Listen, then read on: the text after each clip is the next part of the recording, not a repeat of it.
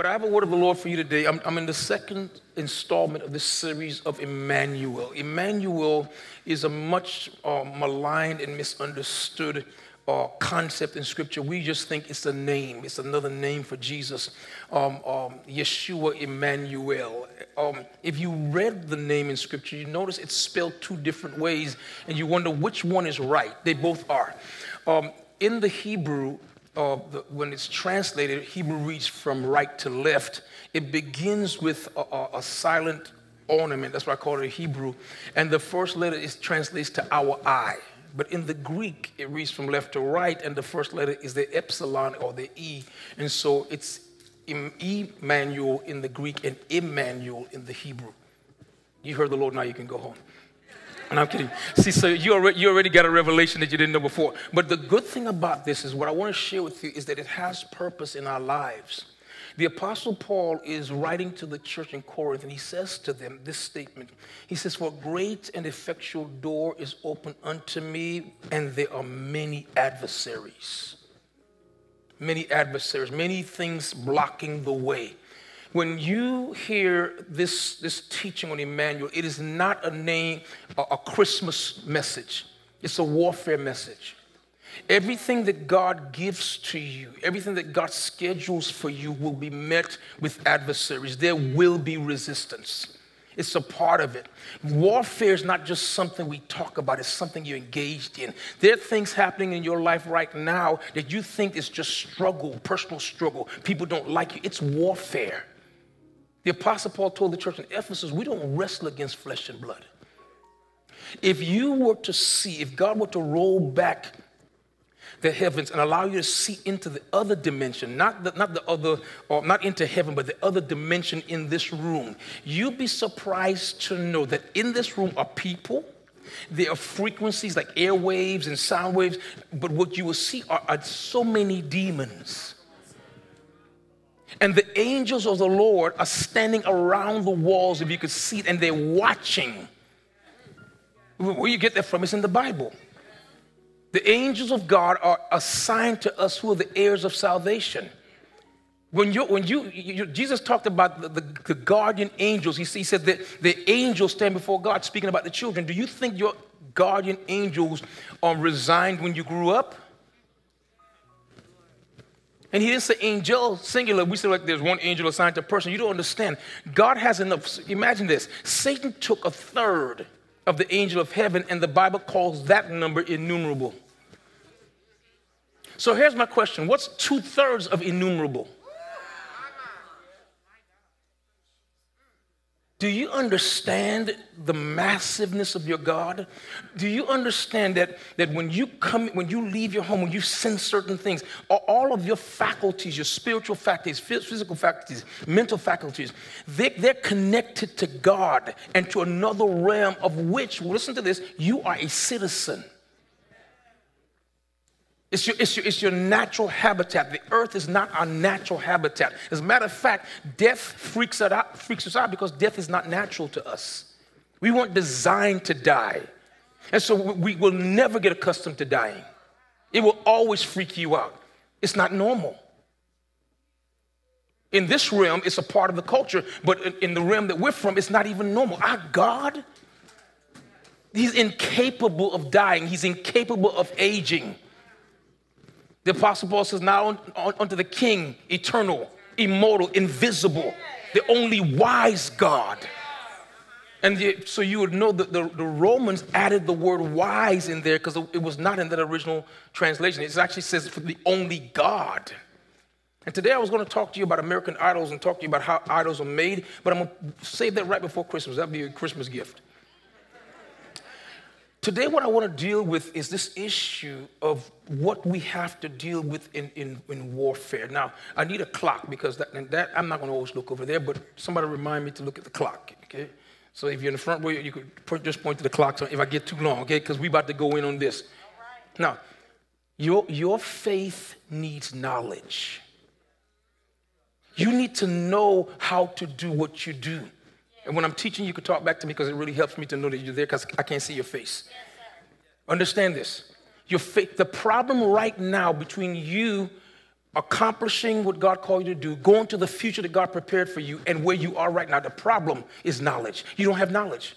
And if you have knowledge, you don't know how to use it. So the problem becomes another dimension of knowledge called wisdom. You don't even know. Now, understand this. Make a note of this. Wisdom answers the question. My ministry is to take hard things and make them simple. God has given me the gift of simplification. Now, so what is wisdom? Wisdom answers the question what to do, when to do it, where to do it, how to do it, and in many cases with whom. You notice I didn't say why. Because many times God will not give you the why until you engage yourself in what he called you to do.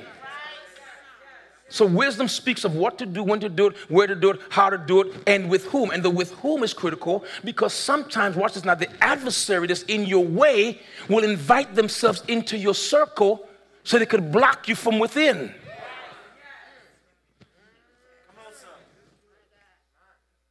There are people who are signed against your progress, and some of us are ignorant enough to date them. And deceived enough to marry them. If you're dating a problem, don't marry it. Okay, let's go forward. So we started on last week in Deuteronomy chapter 20, verse 1. I want to read that again. I'm going to do a quick review, then we'll go forward. It says this in Deuteronomy 20, verse 1, when you go out to fight your enemies and you face horses and chariots and an army greater than your own, here's what he says, do not be afraid. Do not be afraid. He says, the Lord your God who brought you out of the land of Egypt is with you. He is with you. And then it's in verse 2, when you prepare for battle. Now, you have to understand this. Moses is speaking to a people who are a warrior class people. And he's instructing them how to go to war, how to face their enemies. I told you on last week, the order was they will align the armies in ranks, a massive force, then they will bring the priest out dressed in his garb. His garb was called the beauty of holiness. Whenever you see the term the beauty of holiness in the Psalms, it's not talking about a way to worship God. It's talking about what the priest is wearing. The priest's garments were called the beauty of holiness. And he will come out before the people with the stones on his chest representing the tribes of Israel. And everything about his garment says something about God and his relationship to his people. God is given the name, listen to this, Jehovah Elohim Sabah. The Lord God of heaven's hosts, or the Lord God of the armies. And he becomes the commanding general of his army. And the reason that God has to get involved in the fight is because, watch this, we're fighting the battle in the earth, but the real battle is being waged in the heavenlies.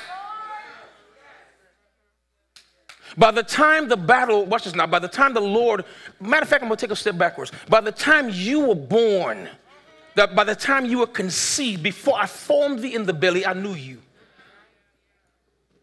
And I've ordained you or set you in an order so that you can do certain things. Now, I want to speak to this word. I will repeat myself until you get it. The word ordain is not a ministry word. The word ordain is not a church word. The word ordain is an order word. It's an organization word. When you study ordination, the root word is order. In the realm of ordination, there is, watch this, there's order in the center, there's ordinary on the left, and there's ordination on the right. Let me say it again. In the center, there's order. Everybody say order. There's order. So whenever you're part of anything, if you want it to function, you need order. Now, by virtue of the order, when you come into the space to do what God called you to do, there will be people who will be considered ordinary. What does it mean? They have no part in what you're doing right now. Ordinary means they have no part in what you're doing right now. It does not mean they're not valuable. It does not mean they're not necessary. It means that according to the definition of God, for what God wants to do now, that person, they're qualified as ordinary for now. In that same context of order, which is the system that does what God wants to do, on the other side of that is ordination. What does it mean? That God has marked people to do certain things. He will bring people in and he'll say, your assignment is to build up or to tear down and to build up. Why? Because if we're going to build something that's going to last, then he needs people who are experts at demolition and experts at construction, and they have to know what, watch this, the problem in church, what we have done, I feel the Lord, the problem, what we have done is we try to make everybody the same. So people are bothered because, no, I'm going to tell you, and I had to learn. I was telling them this morning when we were coming out that, you know, back in the day, James made a joke with me about preaching and grabbing what you call the air tug. I used to do that. I want to tell you a funny story. Years ago, everybody said a long time ago, I had an apostle, he was over me, his name was Leon Carr, and he let me preach one night in church, and man, I was hyped, and I preached from Romans chapter 12, verse 2, and the saints were getting with me. You ever preach and the saints are getting with you? They said, come on, say that. They were throwing stuff at me, man. I started feeling myself. I got down off the platform. There was a chair empty. I got up on the chair, and I was quiet. Listen to me. And the saints were like, preach. And I was going in, and I felt the presence. I was saying dumb stuff like, I feel God. You know, when I got finished, my man of God says to me, they formed a line to greet me, they'll hug me, great word. He pulled me aside, he said, I need to talk to you. He says, here were his words, don't you ever do that again. That was the worst message I've ever heard. So the devil started whispering in my ear, and the devil tells me, he's just jealous. Here's what he said to me, I know what the devil's telling you. And here's what he said to me, but that's not who you are. He said, if you imitate me, because that's what you are doing, he said, we're going to lose what's you.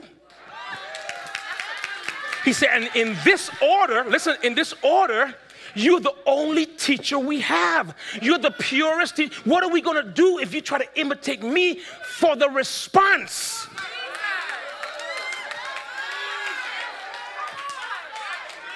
And that man of God set me down. He looked me in my face. He says, you are a teacher. Go learn what that means. And what he did, he took the order of God and he moved me. Watch it. As it relates to stirring the people and all that, he made me ordinary. But here's the thing about being ordinary. Until you become ordinary, you never find your ordination. Because you have to be willing to be ordinary to that so you can be ordained to this. You want to be good at you can't be good at everything. What are you talking about? Listen, we're going somewhere with this. When you are called to do something for God, there will be adversaries. And so you have to know how to fight. The priest will stand and he will say to the people, this is how you're going to go to war. And the first thing he did was, here's what he would say, if you are afraid, if you are in fear, go home. Fear is contagious. Whenever there was an issue of fear, the Lord will always amputate and remove. Why would he remove the fearful person? Because when a person is afraid, it can make everyone afraid. When you disagree with something, watch your words. It could just be you can't see it. It doesn't mean that God doesn't want it. It means that you don't understand it. Now, you know, I'll be honest with you. I looked at All Nations and I said to him, I told the pastor, I said, I wouldn't have chose me for this. He said, you're exactly what they need. I'm like, never told me why. But let me tell you why. You cannot be an ignorant army. An ignorant army in the heat of battle, what's this? There will be more people dying from friendly fire than anything else. When your brother is stirred or your sister's afraid and doesn't know who she are, you don't kill her. You redirect her. You teach her. You instruct her. You encourage her. But we don't kill each other. I am teaching better than you responding. What about that? We don't muzzle prophets. Listen, you know, it's an interesting thing. Do you know that the congregation you're a part of can teach you to be afraid? The Bible says in Galatians 6:1, if someone is overtaken in the fault, ye which are spiritual, which means that everyone among us don't have that spiritual mantle on us. Because a person can shout doesn't mean they're spiritual. Because their gift work doesn't mean they're spiritual. Understand this. He said if you're spiritual, watch this now, if you're spiritual, you restore such a one. Why? Because we're in a battle and every person counts. We're already outnumbered. So watch this. So I've seen people learn your story, use your story against you, and cause you to go into fear and lose access to your gift. There's singers out here right now that's afraid to sing. You know why? Because where you came from, they made you think that because you didn't sing like them, your singing gift was not. Who am I talking to? Who am I talking to? Who am I talking to? Right? You don't play like them. So I remember what they told me. They told me, well, I used to play in church. I literally was in a service. And the bishop turned to me and says, get up off that thing and let someone play who know what they're doing. Now, you have to understand something. I was raised in the club. I could play, but I didn't play the way they played. And you know what? The thing was, they dismissed me, not as ordinary, but as useless. So the priest stood before the army and he says to them, there's a way to fight and you have to know to fight. He says, listen, he says, don't be afraid when you face the enemy. We'll talk about fear in a minute, but he says, know this, the Lord your God who brought you out, he is with you. Everybody say, God is with me. Mm-hmm. And of course, the instructions are given. And in verse 4, he says, for the Lord your God is going with you. He will fight for you. He's going with you. He will fight for you. He's going with you. He will fight for you. He's going with you. He will fight. He's going with you. He will fight. He's going with you and he's going to fight. The problem is when the battle stirs, you don't trust God to fight for you. God will use you to lure the enemy into a compromising position so that he could cut him off. When my kids were growing up, there's a statement we always said around the house. When something will go wrong, we will say, the devil always overplays his hand. The devil always overplays his hand. Say that out loud. The devil always, out loud, the devil. And God, whenever a situation is happening, it seems like God is not doing anything, is because God is baiting the devil into a trap. Pharaohs don't drown themselves. They're too smart. So what God will do, he will bait them. He would lead you by a way that seems improbable and impossible just to bait Pharaoh into a trap. He will have you use your authority to open a way, and you think it's a way of escape, and Pharaoh is following you. You're wondering, well, why do you send me this way if he's going to follow me too? Because God is baiting Pharaoh into a trap.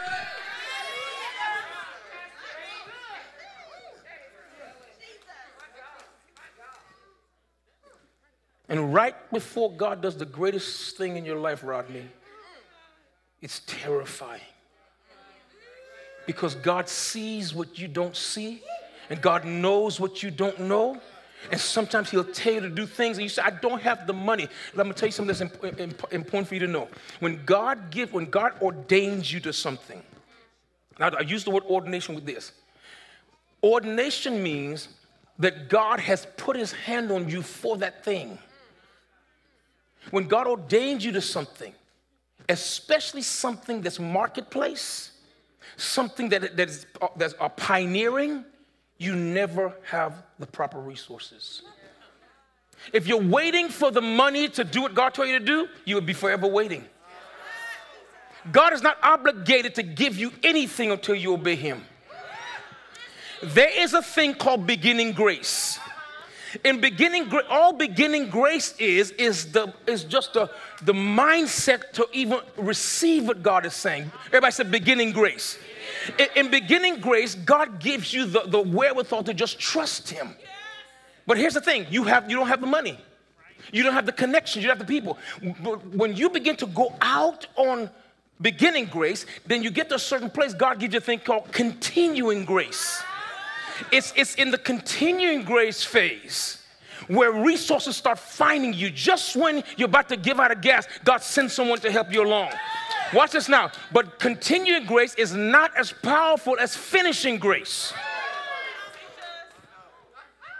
There is a finishing grace. And what finishing grace does for you, you get to a certain point where you're doing all God told you to do, and the thing you built is bigger than you. The gift that you've developed is putting you on a platform. Have you ever been put on a platform that your gift opened the door for, but your heart is terrified? Ever happened to you that your gifting, that God, the anointing on your life got you into a door, and when you saw the place, you freaked out?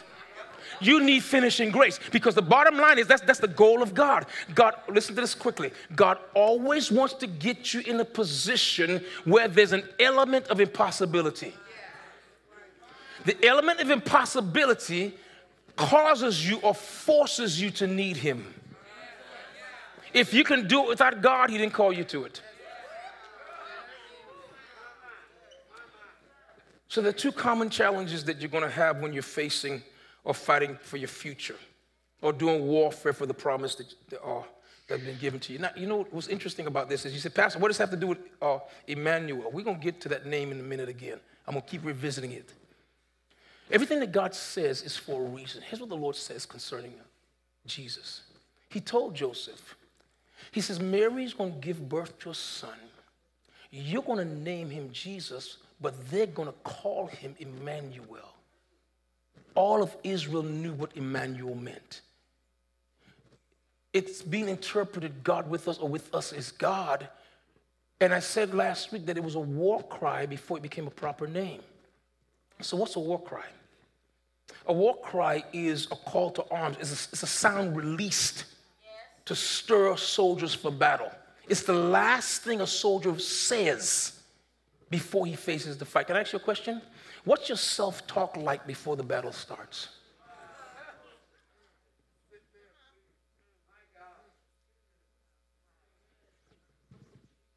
Had a lady, she used to run my outreach in Dothan, and the doctor called her in and said, we did your blood work, you have cancer. And he says, we're going to start you on rounds of chemo. And he started giving them, and she stopped and she looked at him and she said, before you give me a treatment plan, let me go home and think about this. He said, what's to think about? He said, we need to get ahead of it. And she's like, no, I need to pray this through. She called me. She said, I need to meet you. She sat down, she told me, she said, the doctor says I have cancer. And I said, oh, I'm sorry. She said, stop. I just need you to hear me. It's okay. She said, I'm not going to take the chemo. I said, I would recommend you listen to the doctor. She said, here's what she said to me. You have been teaching me faith for 7 years.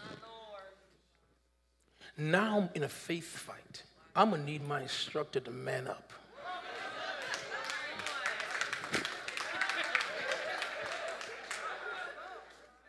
She went back to the doctors. Here's what she said. Document what I'm telling you. She said, because you're going to see the hand of God. Now, here's the thing. She had in her heart to start a ministry for people who came out of prison to get a fresh start. Didn't know where she was going to get the money from. Long and short of it is she gets into this battle with cancer, cut all her hair off. I was watching her praying, saying, God, give her some sense so she could take this chemo. God, I would preach messages. God could use medicine too. I mean, I just try to help the sister out. Here's the thing. She ends up beating this cancer. All she was doing was going back to get checked. Took none of the stuff they were giving her. When the doctor saw her chart, they said to her, this is impossible. She said, what do you see? This first thing they said was, it's shrinking. And here's what she told him. She said, you have not seen anything yet. She was feeling horrible. But she kept standing. And she kept testifying. She kept talking. And she kept working towards what God called her to do. She went in one day, the doctor says, another doctor comes in, they're standing there, he said, I want to show you something. He flips the chart around. He said, this is you when you came in, so you know we're not lying. This is you. This is you today. And here's what the doctor said. We have never seen anything like this. It is a miracle. You know what she did? She said, I need a favor from you. She said, God put something in my heart to do. And she told him about her thing. You know what those doctors did? They opened their checkbooks right then and there, and they started writing checks, and the doctors and their friends financed the ministry God put in her heart, because you know what they knew? They knew that God was with her. Sometimes, now listen. I don't want God to try me like, no, don't do that. But sometimes God will allow you to go through a difficult situation just to prove to people that you're not alone. You see, it's one thing to talk about God. It's another thing for God to show people that you're not by yourself. The two things you're going to face when you fight for your future, when you're doing warfare for your promise, are fear and dismay. I told you about fear. Now, last week I was saying the word Yahweh, and some of you thought I was saying Yahweh. Let me spell it for you. The Hebrew word for fear, Y-A-R-E, Yahweh, it literally means to have too much respect for a thing. Fear comes into your heart when you respect something more than you respect God. When you give it more weight than you give to God. When people hear cancer, they shudder. If they just say it's just a cold, I recover from a cold. But cancer, it doesn't kill a whole lot of people. And what you have done is you have promoted cancer to the realm of a god. No. Can I take a step further with this? Our idolatry, I'm going to talk about it next week. Our idolatry is out of control. The church has turned ministry gifts into gods. I was standing in the doorway of my studio at the ranch, and the Spirit of God showed me a flash of a vision. And in the vision, here's what I saw. I saw 4 people on a serving line. You ever been to a restaurant? And when you come in, there's meats, and there's starches, and there's vegetables, and there's desserts. And they have 4 people at least on the line. And the Lord showed me a serving line, and all of the people in line coming through, and he says, this is your church. You know what the Lord showed me? He showed me the servers behind the serving line, not just serving their item, but telling the people, you don't need anything but this right here. This is the meat. This is the best part of the meal. You don't need the other stuff. You need this. And the people who are strong enough to say, no, I think I need some starch. They go to starch, and they say, oh, you don't need the meat. Give them back the meat. You just need the starch. And the people who are serving the vegetables say, you know what? Meat and starch are bad for you. All you need are the veggies. And then you have the people down here, the dessert, say, you know what? No. Oh, this is sweet. It tastes better than all that. This is good for your sweet tooth. I mean, you'll feel much better. It's comfort food. When the only reason that God assigned each person to the service line was to serve what he gave them. Watch this. What we have done is we have turned what our special gift into idols, so that when we go into battle, we don't know who our God is, and we turn to our gifts. No, I'm going to tell you right now. I see it on social media all the time. Prophetic people need a special place. Let me tell you something. Prophetic people need the word of God. Prophetic people need the word of God. Prophetic people need to humble themselves and be just a part of the body, and so that God could pour oil on their prophetic gift. Teachers need the word of God. Apostles need the word of God, and humility. But what we do is, oh no, if you're not a prophet, you're not. If you're not a teacher, you're not this. And we have divided and destroyed the army of God, so that when we go into battle, we don't even fight together. We say only the prophets can prevail. Prophets can't prevail without apostolic foundation. I ain't get a whole lot of hand clapping there. Okay. I found a spot. Anybody responding there? Good. Let's stay right here. We ain't moving right here. We're going to dig in right here. We about to dig in right here. No, listen to me. Someone told you that you could function because your gift is so powerful apart from the rest of the body. What happens when someone gets you from behind? There's a story in the Bible where David had gotten older and he missed a step. He lost a step. And the Bible says he was fighting. He's a giant slayer. He was known as a giant slayer. But in that war, in that battle, the giant got the better of David. And the Bible says his nephews had to come over and rescue him from the giant. Why? Because here's the thing. You think that because you're ordained to do something, that you're indestructible? You don't think that you have some kind of vulnerability?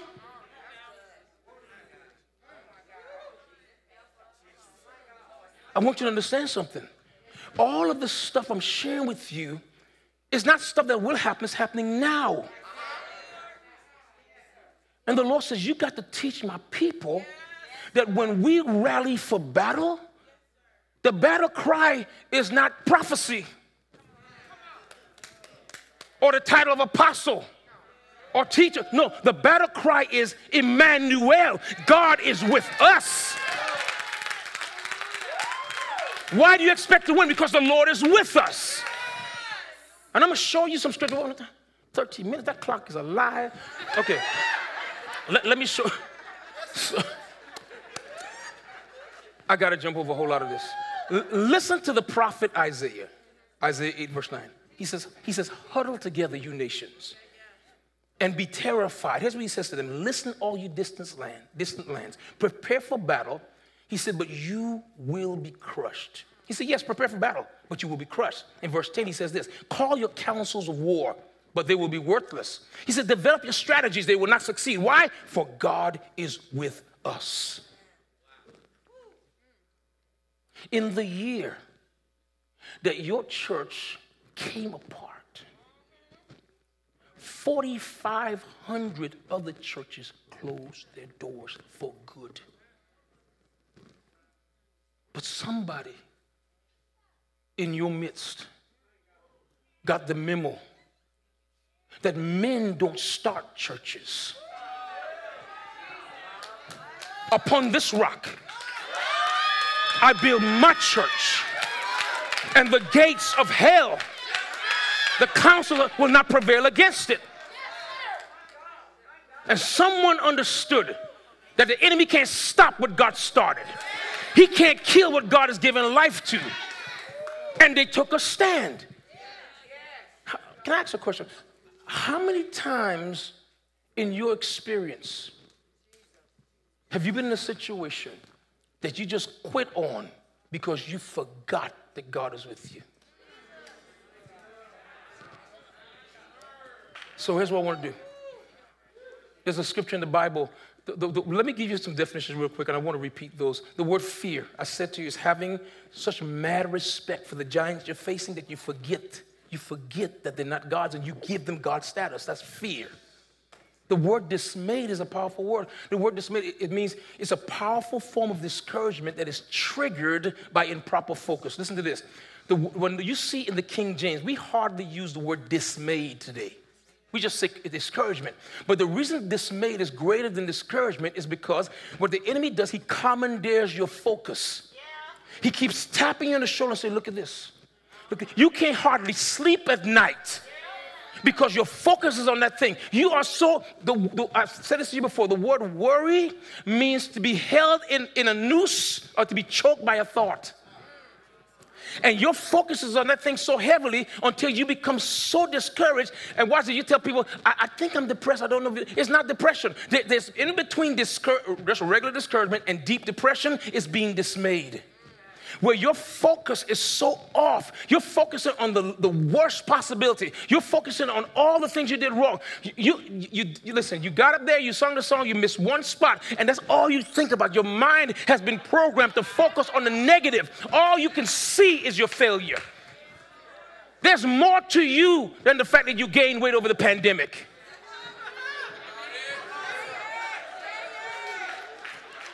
Well, I can't do it because I gave. Anybody studying that? It's not what's on you, what's in you.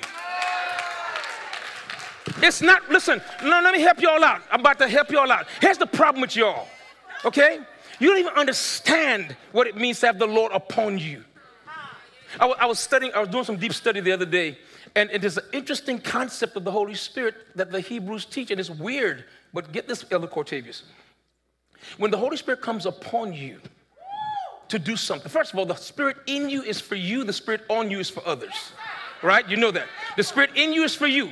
The Spirit on you is for others. But the way the Hebrews see it is so crazy. When the Holy Spirit is on you, they say, here's what they said, they say you're wearing God. You're clothed in God. But get this, when the Holy Spirit is in you, God is wearing you. God is clothed in you.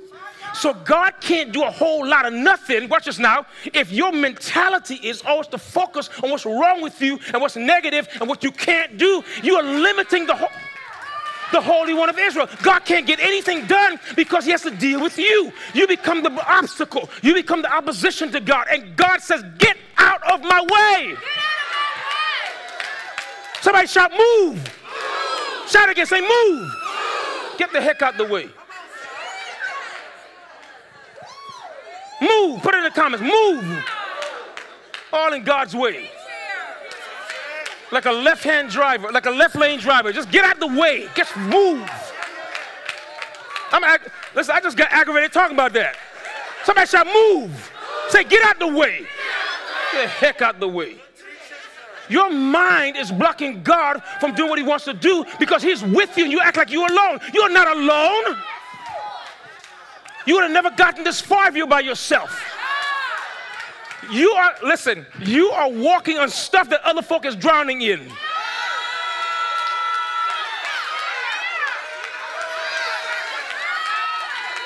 You are walking on, you say, but it's so much water, but you're walking on it. You survived all this. Folk done died behind you, and you move. Get out the way. Jesus.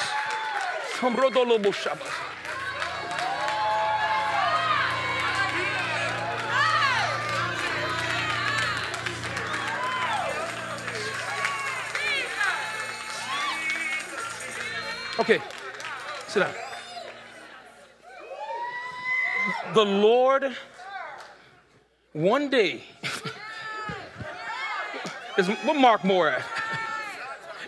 Mark, you in here? Where Mark at? So Mark, when I get to a certain place of you in here, I'm gonna just throw you the mic. You just. So I want to show you something. There's a scripture in Isaiah 43, verse 1. Here's the prophet of the Lord. Here's what he says.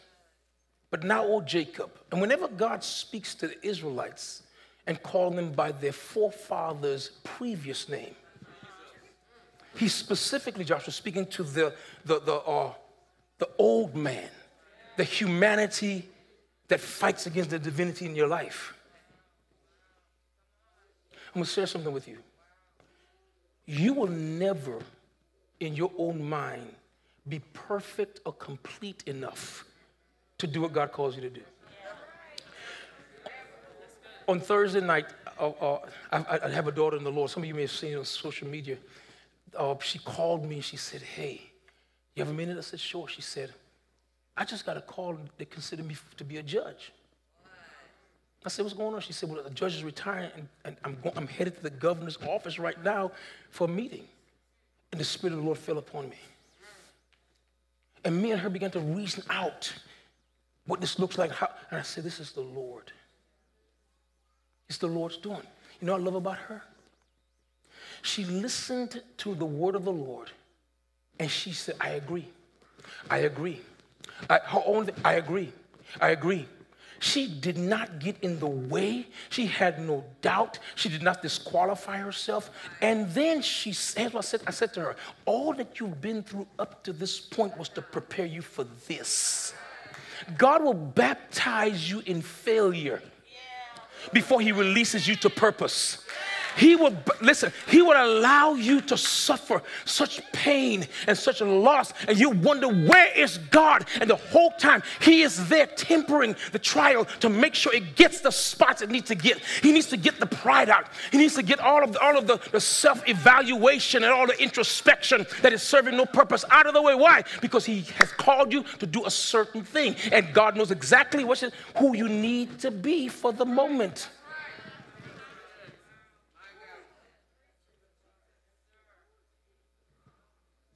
In Isaiah 43, he says, but now, O Jacob, listen to the God who created you. Listen, here's the language. Listen to the God who created you. I made you. Your personality came from me. Your sense of humor came from me. God laughs. Your mentality, your emotional disposition, your perspective. You know, it's funny. People say, I just wish that you just loosen up. Loosen up. I'm telling you right now, this is loose as it's going to get. You need to understand something. You don't understand how God made me. My son was telling his church yesterday, he said, my dad, he said, I used to leave for school in the morning, come back from school, go to bed at night. He said, my dad is in the same position with 15 Bibles around him. Do you know what it takes?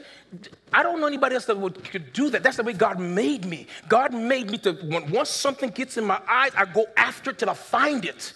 That's the way I'm designed. When it comes to, now, I love to see worship and praise. Whenever God comes in the room, I go inward. Why? Because that's where he is in me. I go into the secret place. Where's the secret place? It's inside of me.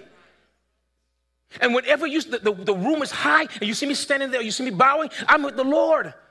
When you're running, you're with the Lord. You do you. That's how God created you. But I'm going to show you something. We cannot try to force each other to be who we are.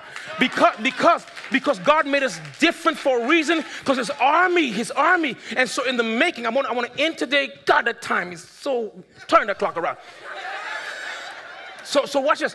I want to leave you with the making of a soldier.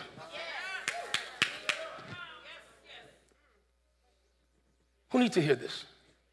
The making of a, I'm going to tell you what. You've been going through the guy with right here. You've been going through. And I'm going to tell you something. Yeah, I'm talking to you in the black mask. Yeah, you've been going through. You've been wondering, what in the world? I'm going to tell you what's going on. God is forming you. He's shaping you. You got it? And sometimes it makes you want to give up. It makes you want to quit on God, and he won't let you. He won't let you. You know why? Because you got more work to do. And the way God makes a soldier is he takes you to 3 different types of tests that seem to be an escalation from the previous one. Here's what the prophet said. Here's what he said. He said, but now, O Jacob, listen to the Lord who created you. I made you. He said, and Israel, the one who formed you. Notice what he said. He said, I created Jacob, but I formed Israel. The difference, if you look at the Hebrew words, the difference between creation and forming is that creation is something that God does, for example, out of the womb. You're created by God. God could create you, sin could deform you, and he has to now transform you. But that's the order of God. There's no one that breaks the matrix. You don't come out of your mother and come into a sinless situation. So God, what God does, God actually plans for the impact of sin on you, and he uses all of this to shape. He's going to make us so. Watch this. He said, I want you to listen to me. Listen to me, Jacob, the Lord who created you, and Israel, the one who formed you, says, don't be afraid. For I have ransomed you. Ransomed you. The enemy told you, you should die because you're messed up. You should be disqualified because you're jacked up. But God said, I ransomed you. When you did, the Bible says a man is holden by the cords of his sin. Proverbs chapter 5. Translation, every time you do something wrong, you put handcuffs on. And because sin is so prolific, God says, I have committed that every single time you get in trouble, I'm coming to get you. The price is paid. I overpaid for your deliverance. In other words, your deliverance don't happen each time you get in trouble. It's already settled. I'm gonna bring you out. Watch this. He said, I am the God that ransoms you. And here's what he goes on to say. He said, I have called you by my name. When you marry a woman, she takes your name. Now she becomes your responsibility. There's a lot of responsibility. If a person is my anything, if she's my wife or my child, you are responsible. That's a big task. There's a lot of stuff that God says, I've called you by my name, or by name, you are mine. That's what God said. Everybody say, I am his. Let me see, you are mine. And here's what he says. When, not if, when you go through deep waters, I will be with you. When you go through rivers of difficulty, you will not drown. When you walk through the fire of oppression, you will not be burned up. The flames will not consume you, for I am the Lord your God, the Holy One of Israel. I am your Savior. That word Savior. I'm going to touch the rest of this. That clock doesn't lie enough. Cut it off. Let me show you something. Savior. It means the one that delivers you and the one that defends you. So I want to give you these three things real quickly, and we're done today for what the Lord says. You're going to experience rising waters, rushing rivers, and raging fires. You're going to experience rising waters, rushing rivers, and raging fires. These are the three components that God used to make a soldier. When you go through, he says. And I wish I could get it from the King James Bible. The New Living Translation is so pretty and beautiful, but the King James says, when thou passest through the waters, I will be with thee. And through the rivers, they shall not overflow thee. When thou walkest through the fire, thou shalt not be burned, neither shall the flame kindle upon thee. Let me show you this. You said, what? He said, Pastor, what are these prophetic images? Every prophet needs to understand this. All the prophets in the house, perk up your ears. You meet people on the course of their journey. They're either going through this issue of dealing with rising waters, or they're dealing with rivers that are overflowing their banks, or they're dealing with fire that is so hot it's uncomfortable. Let me describe for you what each one is. My mother, softly Gray, my mother was in the first stages of dementia. When I was a little boy, my mother and father were in a tension relationship. And by the time I was old enough to understand anything, there was a problem concerning me. I didn't know what it was. It was between them. They never talked to me about it. But I always would be in the middle of stuff, and it was so discouraging because I loved them both so much, but they didn't love each other. And so my mother would protect. She just literally put herself between me and my father when he was in a rage. She was my protector. My aunt called me. She said, I need you to fly out here real quickly. Something happened. I said, what's going on? She said, she's fine, but your mother was in an accident. I rushed. I'll never forget. It was Mother's Day of 2013. I rushed out to San Francisco, and there she was in the hospital. I sat next to her bed. She knew me immediately. I said, hey, how are you doing? And she goes, hey, doctor, how are you doing? I said, I'm good. What happened? And she said, I don't know. But something was different about her. I don't know. So I went to the doctor and said, what's going on with her? And the doctor said, either she had a seizure because of the accident, or she had an accident because of the seizure. We don't know yet. So they discharged her after 3 days. I took her to her house. After I took her to her house, come on, don't do this. After I took her to her house, she was waving goodbye, but something was different about it. I slammed on the brakes of the rental car, and I said, pack your stuff, you're going with me. I had to. Something was wrong. She wasn't the same person. I brought her home with me, and she was diagnosed. She was having a series of mini seizures. She was having at least 5 seizures per hour. Just shooting off. Took her to the hospital several times, and I watched a steady decline until some days she didn't know who I was. And so when I realized she wasn't quite remembering, when my siblings would come to visit, she'd just look at them. I could see the fear in her eyes, and I sat next to her. When they would be doing their thing, I said, that one is Leonard, and that's Laura, and that's Lorna. These are your children. And she'd go, okay. And my heart was breaking. And I would get before the Lord, and I'd cry out to God. I said, God, do something. And it got worse. The water was rising. And I said, bring me out, deliver me from this. And it kept rising. And it kept rising. And one day she hauled off. And whatever I said to her, she thought I was my dad, and she punched me square in the, I mean, if that's what she felt about him, she punched the fire out of me. I'm talking about, she got a good right cross. I mean, got me, I didn't even expect it. Bam! And I remember I took her by the shoulder. I just responded. I said, if you were somebody else, I would knock you out. And she looked at me, and she had fire in her eyes. And I went to my room, and she comes over to the room. She said, I'm so sorry. And I was like, God, it's okay. I kissed her. Got her settled, came back to the room. I'm crying out to God. I said, God, and the water's rising. Water's rising. It got to the place where I felt like I was on my tippy toes, and it kept rising. And finally, my sibling says, we need to take her off your hands.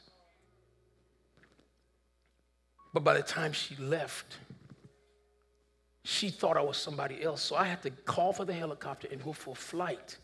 And when I came back, she was gone. And my heart shifted, and I went to the Word of God, and God says to me, He says, when you go through the waters, I will be with you. And He gave me the revelation of this thing, and that's how I saw it. God has you in a situation right now where the waters are rising. You're praying, but it's getting worse. Who am I talking to? It's now you've been in it so long, you feel like you're on your tippy toes, and you can't get out of it, huh? Who am I talking to? Yeah. The reason He's not going to bring you out of that is because He says, I'm with you. You're going to learn things about me. You know what it did to me? It stretched my heart. It made me super patient.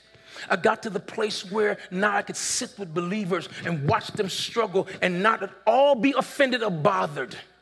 What happens to them doesn't change my love. Why? Because I sat with my mother, the person who loved me the most, and watched her go into decline until my heart was so broken and I was confused.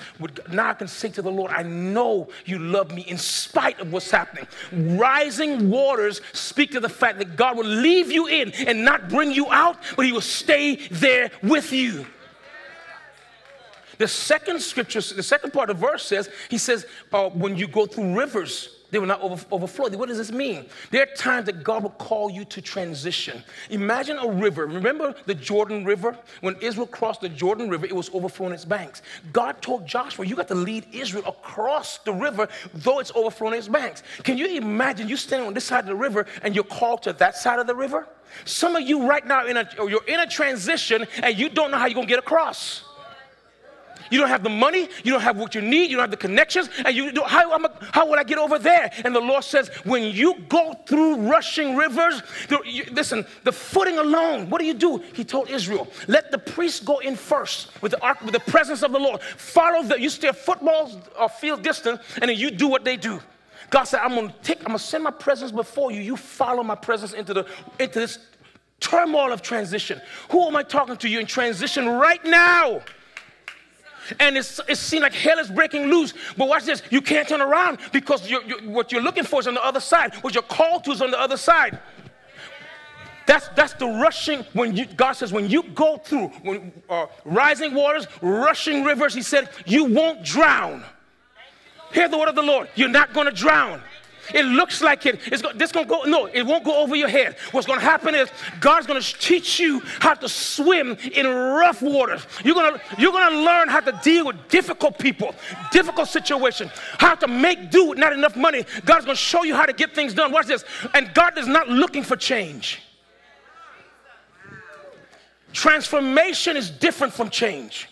If God just wanted to change you, you'll be in the rising waters. When God wants to transform you, which is different, a caterpillar goes in to its cocoon. Thank you. It's actually not a cocoon. It's a vulva. Is it what it's called?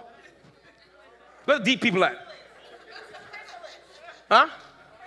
The chrysalis. Bless the Lord. When the caterpillar goes into the chrysalis, it never comes out of caterpillar again, because the idea is not change. It's transformation. It's transformation. And so when God calls you to rushing rivers, He's looking for transformation. He's taking you something, watch this, that you have to lean on Him. And then the third thing, I'm done. Raging fires. Sometimes who we are and where we're going, and what's necessary, the polish that you need, the refinement that you need, can't happen in water.